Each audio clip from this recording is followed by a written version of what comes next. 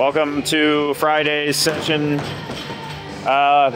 We have some snatches on the docket, and we also we're gonna go dive into cleans a little bit more today, and then we'll do jerks the next video you guys see. So we gotta snatch 122 because within 2 days we've gained 2,000 followers. That's a fucking huge mosquito. Did you see the size of that thing? It's like fucking. So we gotta do 122 today. With these snatches, I kind of want to go heavier to be more entertaining, but at the same time, like, I might be snatching every day for like a month. So I need to do the bare minimum and just knock out my single and move on. I'm gonna get some stimulus if I'm doing this every day, so I don't need to overdo it. But we're gonna do that first, and then we'll spend more time in this video on the cleans talking about some technical stuff. I'm just gonna run through some cues like we did on the snatch in the last video. It'll be nice and descriptive and all that stuff. So you're gonna watch me snatch right now. Day 5 of snatching 1 kilo for every 1,000 followers I have. Last night we jumped up 2,000 followers, so I have to do 122 today. It's 5th day in a row. Let me film this.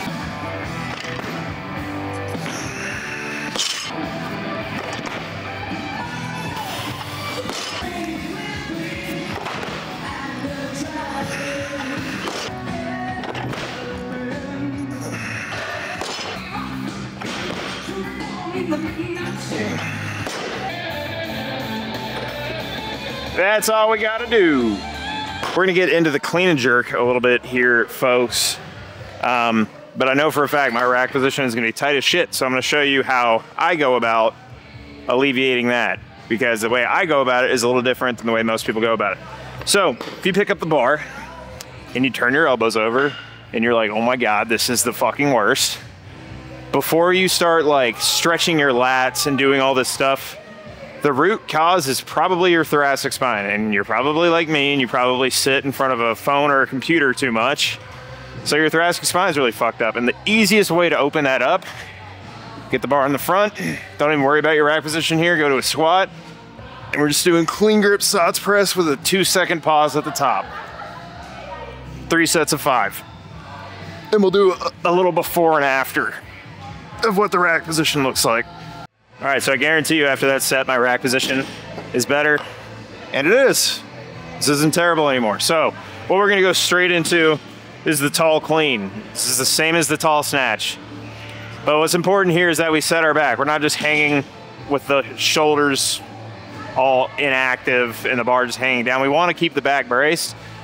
So lift the shoulders up, pull them back, then push them down. Now you're set. And then get your belly breath. And from here, all we're gonna do is keep the knuckles pointing towards the floor, and we're gonna pull up and we're gonna make sure the elbows stay above the bar until the bar passes the chest. That's when we rotate through. And just like the tall snatch, we're just jumping under these. So once it passes the belly button, we're under. And notice how the elbows stay up until it passes the chest.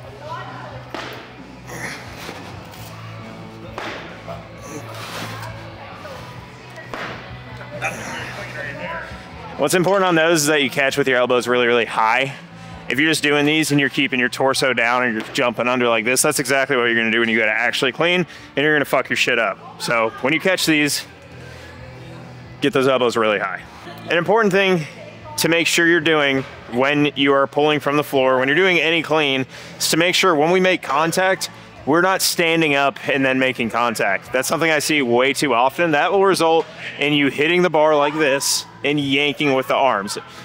And that's gonna overcompensate your pull under, so you're gonna slam yourself into the bottom and the bar's gonna slam on you. And that is how we create terribly painful cleans. What we wanna do instead is we pull from the floor, we push with the legs, knees get out of the way, and we get back with bent legs. We want to make that contact with a deep knee bend. That way we can take the legs and pump them into the bar and actually generate power from the legs, rather than just getting here and standing up, and then we have to fucking smack the bar. So you wanna be patient, but we always wanna return to a good amount of knee bend. That way we can use the legs to accelerate the bar. So I want to talk about my dynamic start in the clean a little bit, and I literally took this from Ilya. and just copied him because that's how I would do. But this is the one thing that really stuck around outside of like my timing in between the clean and the jerk. So I would set up with the clean, you want the bar a little more over the middle of the foot. Snatch, you want it over the ball of the foot, but if you look down, should be right over the middle of the foot, if not a little in front of it. Then when we grab the bar, we get set. And what I like to do is take my breath here, set my core, and then I'll send the hips down and forward, just kind of like swoop them down and get the chest up. And what that does, if you do that right, immediately everything is in my quads. Like there's nothing else that's really firing there. It puts everything into my quads. And then from there, I just push and we get the perfect pull off the floor because we're taking all of the tension and just jamming it into our quads. That way, when we push into the floor, that's what's gonna be firing. The chest isn't gonna drop and we're gonna be in perfect position. All right, and the last cue that we're gonna do today, because we're gonna do more of these where I just drop cues on you guys, but I don't wanna do too much in one load. Because if you have too many cues in your mind, then they start working against each other. They don't stick, they don't work. So we gotta progressively load these onto you. That is not what she said. The last cue is when we get to that power position with a good amount of knee bend. This is where we wanna be every single time. You wanna make sure that your feet are flat. I fucking know that Carlos Nassar does this fucking crazy, like on his toes shit. You are not him. And you are also not 27 claiming you're 19. The biggest mistake you can make as a weightlifter is just disregarding basics to compare yourself to like the best in weightlifting. Let's focus on the basics. When you get to your power position here, the feet should still be flat. If we're onto the toes too early, look at the bar. Watch what happens when I get onto my toes. The bar moves like 3 inches forward. So make sure your feet are flat. And then from here with the shoulders right on top of the bar, all we have to do is punch the legs and pull underneath. All right, so since I've been posting cues on Instagram a little bit more lately and on YouTube, I get the comments of, well, what about Tien Tao? What about Carlos Nassar? What about these people? You guys have to understand that just because the best in the world does something doesn't mean you should do it that way too. There are basics that are advantageous for most people and there are outliers. If you take someone that's trying to get into basketball and you force them to shoot like Larry Bird every time, chances are they're not gonna get very good at shooting. Larry Bird, one of the best shooters ever, but he put the ball behind his fucking head and just threw it. That's not ideal for basketball, and fucking sending your shoulders 2 feet behind the bar is not gonna be advantageous for weightlifting. Yes, Carlos Nassar does it, but doesn't mean you should do it. There are basics that help people. There are basics that work for everyone. And there are small things that work for outliers. Don't assume you're an outlier. That only sets you up for disaster. So do the basics really, really well, adopt them, practice them, and I guarantee you that's gonna take you farther along your weightlifting journey than trying to do some fancy shit that your favorite weightlifter does. All right, so that's all. Get the technique manual for today. I hope you guys enjoyed those cues. I hope they were useful. That's 5 cues. The technique manual has 180 cues. So if you literally want, let me do the math, 36x the cues you just received, you can get it for $30 and you can keep them forever. And they're very accessible. You can access them during your workouts. You can get to the exact cue you need within 30 seconds of opening the technique manual, which is enough time for you to make quick on the fly changes in your training that could save bad training sessions. So it's the highest value product I've ever put out. It is the most work I've ever put into a product.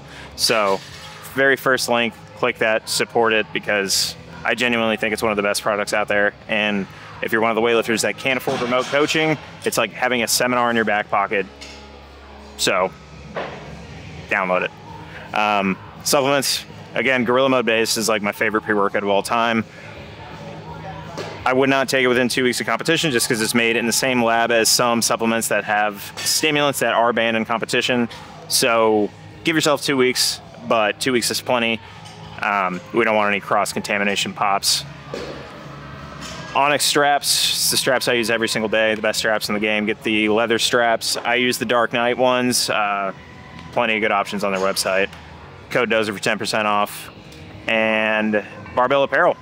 We're coming out with some hats soon, which are gonna be fucking sick. So be ready for that. Everyone can wear a hat all the time. So if you get one of my hats, tag me in it and I'll repost you and call you a hat dog. A dog hat. A dog hat.